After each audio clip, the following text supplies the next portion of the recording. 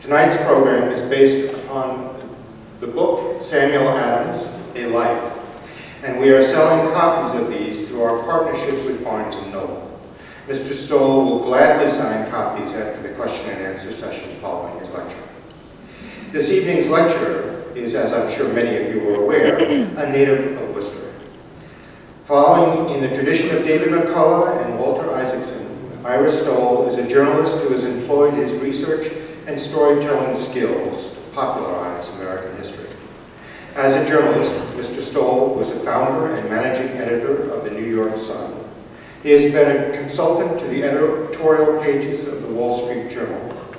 He is the North American editor of the Jerusalem Post, managing editor and Washington correspondent of the Forward, editor of SmarterTimes.com, and reporter for the Los Angeles Times. He is a graduate of Harvard College and now resides in New York City. Please join me in welcoming Ira Stoll to the ASK.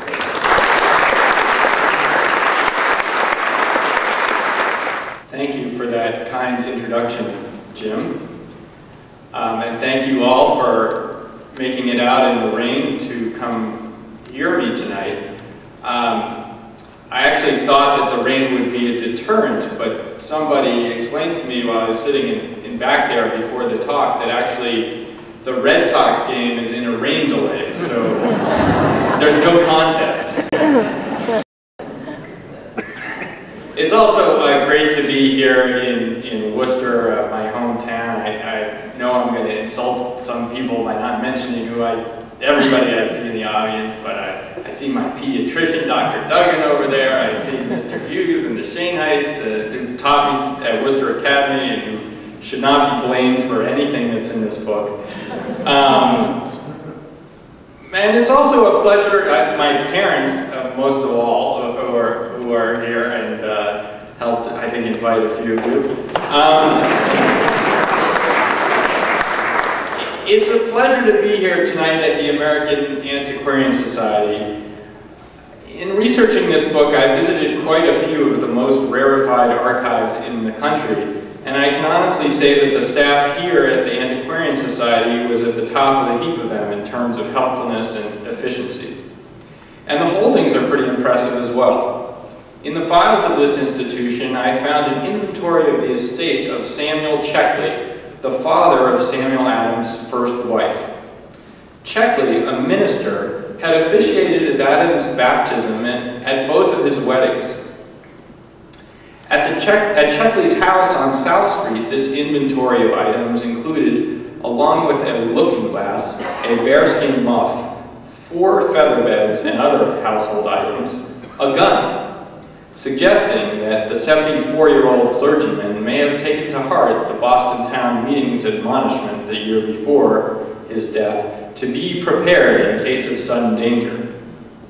The inventory Adams conducted also included a series of items belonging to Checkley that were said to be at Mr. Adams's house. They included sheets, towels, handkerchiefs, teaspoons and other silverware, and gowns, raising the possibility that the ailing Checkley had moved in with Samuel Adams after Checkley's wife, Elizabeth, had died in July. If nothing else, the fact that Adams helped conduct the inventory and the fact that so much of the property was at Adams' house underscored how close was the relationship between the minister and Adams. Even after Adams' first wife, the minister's daughter, had passed away and Adams had remarried. As Jim mentioned, the document is available for you to all have a look after the talk, and I think it's telling how these documents, which this document hasn't been mentioned in any of the 7 other biographies of Samuel Adams that have been written, can shed light on the family of this patriot and on his religious beliefs, about which more later. I was also aided in my research by several books and collections published by or with the assistance of the Society that can be accessed without having to come here and enjoy this magnificent reading room. In my book, I quote Isaiah Thomas, the publisher of the Massachusetts Spy, writing about the Boston Gazette, a newspaper that Samuel Adams wrote for, in his classic 1810 History of Printing in America. During the long controversy between Great Britain and her American colonies, no paper on the continent took a more active part in defense of the country or more ably supported its rights than the Boston Gazette. Its patrons were ever alert and ever at their posts, and they had a primary agency in events which led to our national independence. Thomas said that the most distinguished revolutionary patriots in Boston, including Samuel Adams, frequently convened at this celebrated Gazette office for meetings to concoct many of the measures of opposition to the British Acts of Parliament for taxing the colonies, measures which led to and terminated in the independence of our country. The edition of Isaiah Thomas's History of Printing in America that I quote in the book was edited by Marcus McGarrison, who was the Antiquarian Society's longtime director. An Antiquarian Society volume on the press in the American Revolution, edited by Bernard Balin and John Hench, proved another valuable resource, as did the online database of early American newspapers. So I want to thank the American Antiquarian Society and its supporters, not just for inviting me to speak here tonight, but for all the help along the way in making this book possible. More broadly, since we're here in Worcester, I also want to begin by mentioning a thing or two about the role Central Massachusetts played in Samuel Adams' career. Adams had a sister who was married to a minister in Holden, so this was in some sense familiar ground.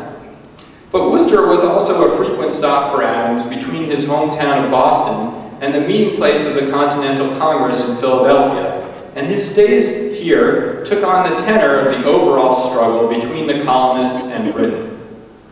In November of 1774, when Samuel Adams and his cousin John stopped in Worcester on the way back from the First Continental Congress at Philadelphia, they were serenaded by two young ladies who sang the returning delegates the New Liberty Song, including such rousing lyrics as, and I understand that Moscow Symphony is playing in Mechanics Hall tonight, so I'm not going to try to compete with them musically. Even if I did try, I would not succeed, but bear with me. The delegates have met for wisdom all renowned. Freedom we may expect from politics profound. Illustrious Congress may each name be crowned with immortal fame. If Gage should strike the blow, we must for freedom fight, undaunted courage show while we defend our right, in spite of the oppressive band, maintain the freedom of the land. Worcester could also, though, be a less joyous spot. After the clashes at Lexington and Concord, the ones that we remembered yesterday on Patriots' Day, Adams and Hancock lingered in Worcester from April 24th to 27th, 1775, where, to judge by a letter Hancock sent to the Committee of Safety, they felt a bit like castaways. Mr. S. Adams and myself just arrived here. Find no intelligence from you and no guard, Hancock wrote. How are we to proceed? I'd like to talk a bit about why we should remember Samuel Adams. One good reason is that he played a significant, even a central role in founding our country. A signer of the Declaration of Independence, he gave the order to begin the Boston Tea Party and gave the name to the Boston Massacre, and pressed on in the cause of self-government for the colonies at moments when many of his colleagues had given up or were ready to abandon the cause. Another, for those of us from Massachusetts, is that he played a significant role in leading the Commonwealth of Massachusetts, helping to draft and win passage of the state constitution that, as amended, is still the law of the state, and serving as clerk of the State House of Representatives, president of the state Senate, lieutenant governor, and governor. My book is a work of history, but one of the questions I'm often asked is why we should care about Samuel Adams today. Why Samuel Adams matters, as the title of this talk puts it. So let me attempt a few more answers. At a time when America has elected our first black president, Adams was the founder who, unlike Jefferson, Madison, and Washington, never owned a slave, refused one when he was offered one as a gift, and called the slave trade odious and abhorrent. At a time when most of us are a lot poorer than we were 2 years ago, Adams was among the least wealthy of the Founding Fathers, one whose wife wrote to him that she was short of cash, and one who knew that there were other things, like freedom, family, and faith, that are more important than money. At a time when newspapers are endangered, Adams was a newspaper columnist who used the press to spread the ideas of the Revolution. At a time when religion is under attack from outspoken atheists, Adams was both one of our most religious Founding Fathers and one of the most significant ones, and an example of how religion can be a force for good in politics. At a time when there's a debate over whether the rest of the world is ready for freedom and democracy, and over how hard America should fight for it, Adams was one of the most stalwart and articulate believers in the idea that freedom can be universal and that it is worth fighting for. At a time when Americans are having tea parties to protest taxes, Adams was an ardent opponent of taxation without representation, who had also served as a tax collector, and who, after the Revolution, favored a hard line against those rebelling against taxes that had been imposed by the duly elected government of Massachusetts. Let me try to expand briefly on a few of these points, one at a time. I had an op-ed piece in the New York Daily News the week of the presidential election, commenting on Barack Obama's statement on election night. If there is anyone out there who still wonders if the dream of our founders is alive in our time, tonight is your answer, Obama said. Which founders could Obama have been talking about? Thomas Jefferson, the drafter of the Declaration of Independence, was a slaveholder. George Washington, our first president, was a slaveholder, though his will dictated that his slaves would be freed upon his death. James Madison, the drafter of the Constitution, was a third slave-holding founder. Madison believed that freed slaves should be sent back to Africa. The Constitution with which these founders created America counted slaves as 3/5 of a person. There's no record of Samuel Adams dreaming of a black president, but of all our founding fathers, he's the one perhaps most likely to have done so. There's a family story that Samuel Adams refused to accept a slave he'd been offered as a gift. He never himself held a slave. And when the slaves in Massachusetts petitioned for liberation, they directed their appeal to Adams, using some of the same arguments Adams himself was using against the British. The Massachusetts House of Representatives that Adams helped lead approved an act banning the slave trade, but the British-appointed governor refused to sign it into law. Later, Adams helped draft and win passage of the Massachusetts state constitution that led judges to outlaw slavery in the state in 1781. The federal constitution, on the other hand, included a provision that prevented Congress from banning the importation of slaves for a 20-year period. Adams reacted by rejoicing that a door was now to be opened for the annihilation of this odious, abhorrent practice in a certain time. As governor of Massachusetts, he signed a certificate of freedom for a black man, William Newton, who he described as being of good character. Adams has been falsely, in my view, accused of racism for supposedly discounting the testimony of a Boston Massacre witness because the witness was black. But he was citing the testimony of another witness who was also black, but who he thought was more reliable. That is what we know about Adams and race. What about Adams and money? Other founding fathers, such as John Hancock and George Washington, were wealthy men. Samuel Adams was hardly lower class. He went to Harvard, and his father owned a house and land in Boston. But he was poor enough that when he went off to Congress, the people of Boston had to take up a collection to buy him a new suit. "I glory in being what the world calls a poor man," he wrote his wife. She wrote back that she was short of cash. Not the first wife of a politician or a journalist to make that complaint. The relationship between Hancock and Adams was made more awkward by the financial gap between the two men. When Hancock was elected governor of Massachusetts, Adams seemed a bit jealous. His reaction was to write, "So fascinating are riches in the eyes of mankind." The two men's reconciliation coincided with the decline in Hancock's fortune. What about Adams and religion? Samuel Adams was a devout Congregationalist Christian whose faith motivated him and strengthened him in the revolutionary cause. He often argued that God was on the side of the revolutionaries. He was the son of a deacon and married the daughter of a minister. I spoke earlier about his close relationship with his father-in-law, the minister Samuel Checkley. Two of Adams' cousins, Amos and Zabdiel Adams, were also ministers, as was his brother-in-law Holden. Adams wrote of the rights of the colonists as men, as British subjects, and also as Christians, referring directly to that liberty wherewith Christ has made us free. I wish we were a more religious people, he wrote to his wife. The Massachusetts Constitution Adams drafted and held passed provided for freedom of conscience, but it also allowed for taxes to be imposed to support public Protestant teachers of piety, religion, and morality. Certain elected officials were required to declare that I believe the Christian religion and have a firm persuasion of its truth.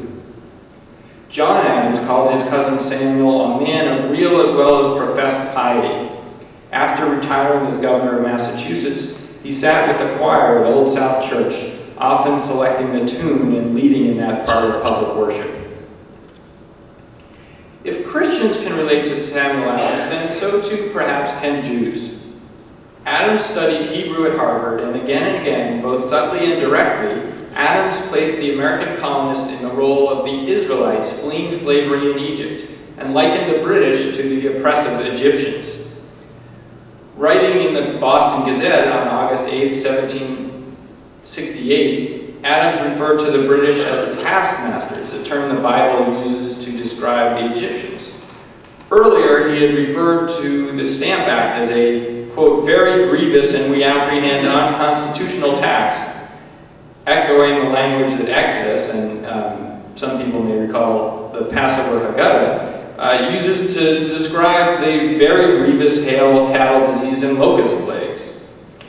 From Philadelphia, Adams wrote home to Massachusetts that the heart of the British king, George III, is more obdurate, and his disposition towards the people of America is more unrelenting and malignant than was that of Pharaoh towards the Israelites in Egypt. In a speech to his fellow members of the Continental Congress, Adams is said to have credited God with providing the Americans a cloud by day and pillar of fire by night, which had, according to the Bible, also guided the Israelites in the wilderness after Egypt. One Massachusetts preacher even compared Samuel Adams to Moses. In addition to Samuel Adams and religion, and perhaps related to it, there's the question of the universality of freedom. One of the less favorable reviews of this book says that by the time I'm done, I've convinced at least myself that Samuel Adams would have supported the war in Iraq. Of course, the words Iraq or President Bush do not appear in this book, but I do think that in the debate, such as it is, over whether Middle Easterners are capable of democracy or worthy of freedom, Samuel Adams would have sided with those who thought they are. Even savages, he wrote, are capable of freedom, debating his cousin John Adams, who was a bit more elitist. Of course, Samuel Adams couldn't have imagined American troops invading a country across the world, but on the other hand, he did welcome French assistance in the American Revolution. More generally, Samuel Adams can teach us something about coping with tough times. The American colonists had declared independence from Britain back in July of 1776. That year, their plight was so bleak there was not much to give thanks for. The journals of the Continental Congress record no Thanksgiving in 1776. Only 2 days of solemn fasting and prayer. For much of 1777, the situation was similarly desperate. British troops controlled New York City. The Americans had lost the strategic stronghold of Fort Ticonderoga in upstate New York to the British in July. On September 11th, troops led by General George Washington had lost the Battle of Brandywine, in which 200 Americans were killed, 500 wounded, and 400 captured. In Pennsylvania, early in the morning of September 21st, another 300 American soldiers were killed or wounded, and 100 captured in a British surprise attack that became known as the Pale Lick Massacre. The British captured America's largest city, Philadelphia, on September 26th. Congress, which had been meeting there, fled briefly to Lancaster, Pennsylvania, then to York, 100 miles west of Philadelphia. One delegate to Congress, John Adams, wrote in his diary, "The prospect is chilling on every side, gloomy, dark, melancholy, and dispiriting." John Adams' cousin Samuel gave the other delegates, their number had dwindled to a mere 20 from the 56 who had signed the Declaration of Independence, a talk of encouragement. He predicted, "Good tidings will soon arrive. We shall never be abandoned by heaven while we act worthy of its aid and protection." He turned out to have been correct, at least about the good tidings. On October 31st, a messenger arrived with news of the American victory at the Battle of Saratoga. The American general, Horatio Gates, had accepted the surrender of 5,800 British soldiers, and with them 27 pieces of artillery and thousands of pieces of small arms and ammunition. The victory at Saratoga turned the tide of the war. News of it was decisive in bringing France into a full alliance with America against the British. Congress responded to the event by appointing a committee of 3 that included Samuel Adams and his close collaborator, a Virginian, Richard Henry Lee, to draft a report and resolution.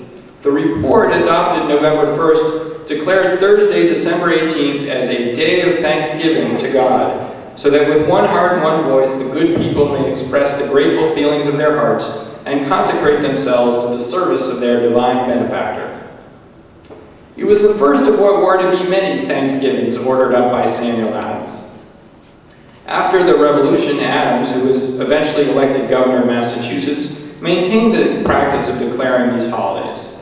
In October of 1795, the 73-year-old governor proclaimed Thursday, November 19th as a day of public thanksgiving to God, recommending that prayer be offered that God would graciously be pleased to put an end to all tyranny and usurpation, that the people who are under the yoke of oppression may be made free, and that the nations who are contending for freedom may still be secured by his almighty aid, and further that the peaceful and glorious reign of our divine Redeemer may be known and enjoyed throughout the whole family of mankind.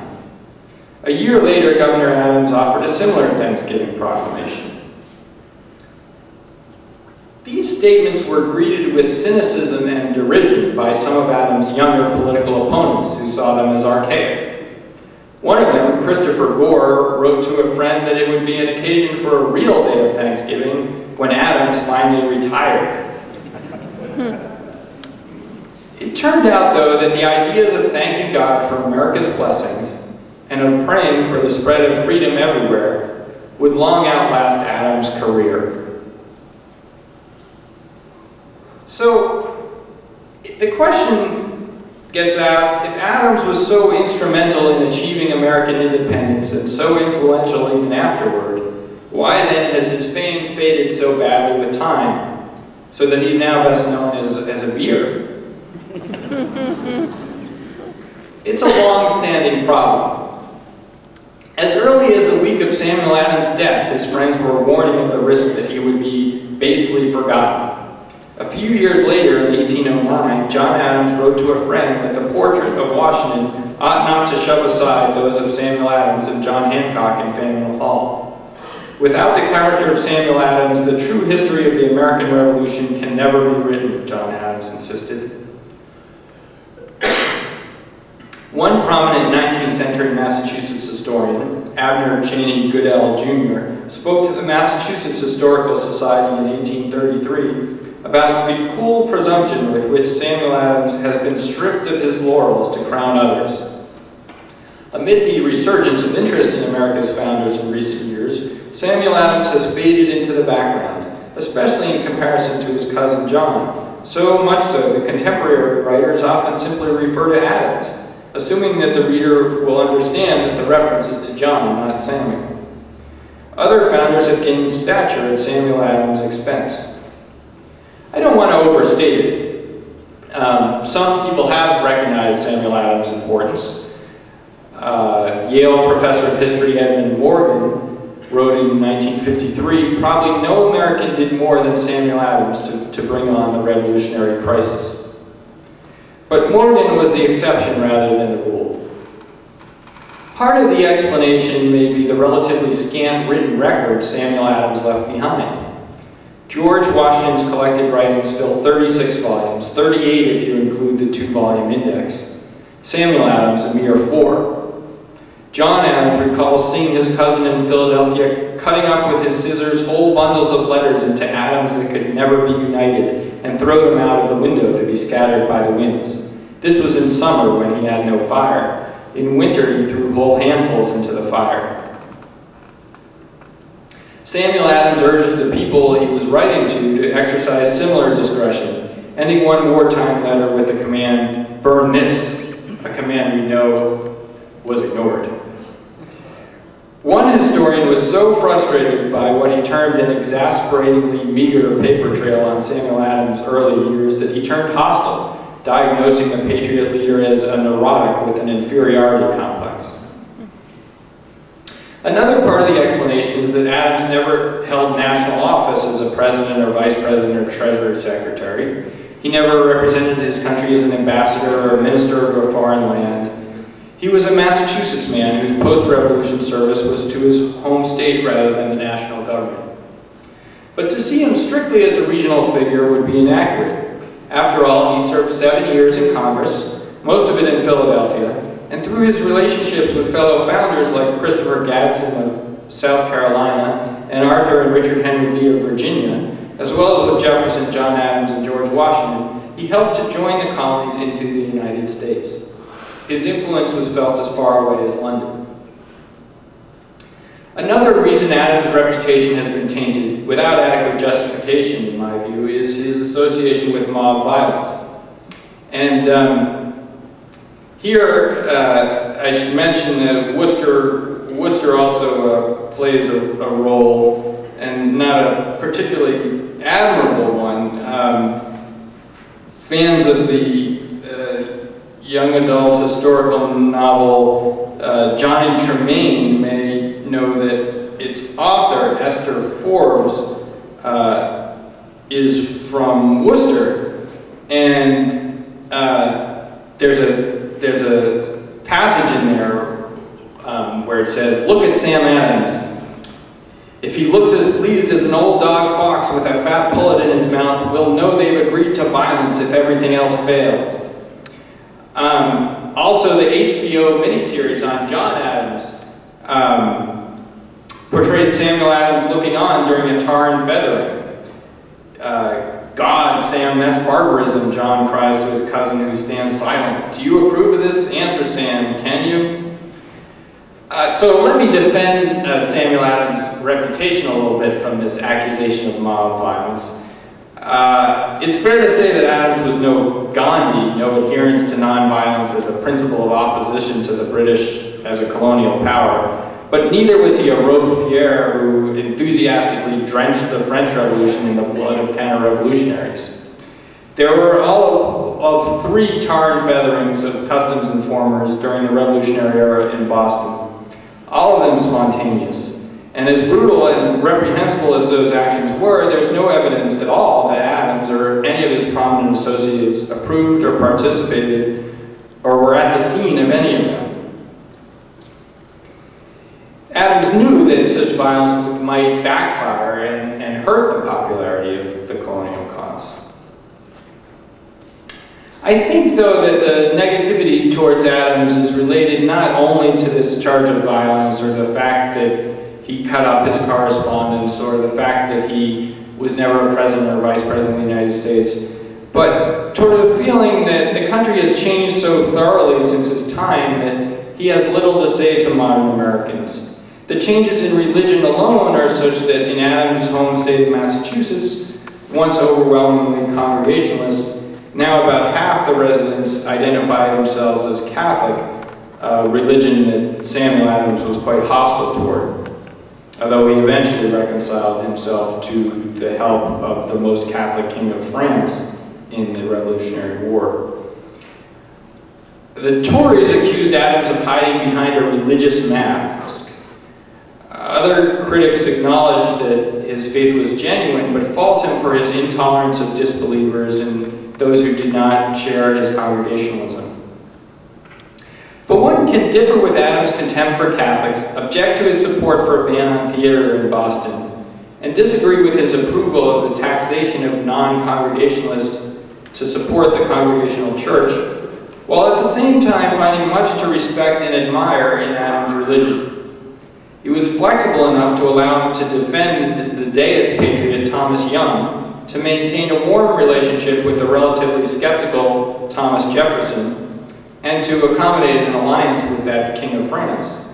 Yet it was firm enough to inspire Adams to engage and endure in the revolutionary cause, confident in his belief that God would protect Americans so long as they were virtuous, just as God had stood by the Israelites in their exodus from slavery so long as they were virtuous. To dismiss Adams as the last of the Puritans would be to suggest that after him, Americans ceased believing they were on a God-given mission to advance freedom. It would be a misinterpretation. Finally, distancing us from Adams is the puzzle of his personality. Edward Everett, a president of Harvard, governor of Massachusetts, and United States congressman, said in a speech at Lexington in 1835, marking the 60th anniversary of the battle there, that in all the excitement and turmoil of the anxious days that preceded the explosion, Adams was one of the few who never lost their balance, a fact Everett attributed to Adams' religious tranquility. What a wonderful phrase, religious tranquility, and how paradoxical. A tranquil revolutionary. It was a characteristic Adams shared with his Puritan forefathers, of whom the Harvard historian Perry Miller has written that the characteristic of them that remains the most difficult to evoke was their peculiar balance of zeal and enthusiasm with control and wariness.